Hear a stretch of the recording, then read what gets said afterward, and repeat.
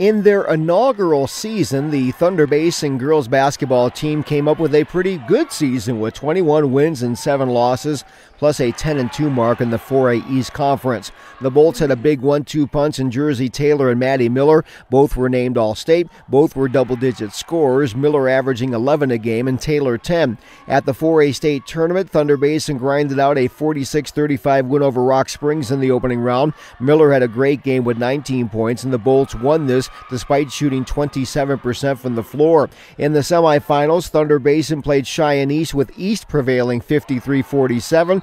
Thunder Basin outscored East 20-7 in the second quarter.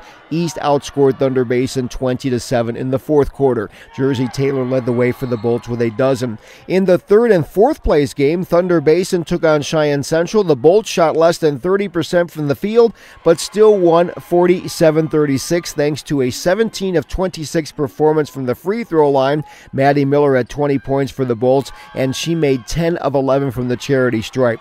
This team had just one senior, so the future is very bright for Thunder Basin. Miller will be a senior next season, and Taylor will be a junior. Meadow Kuntz, who was named All-Conference, also will be a junior next season.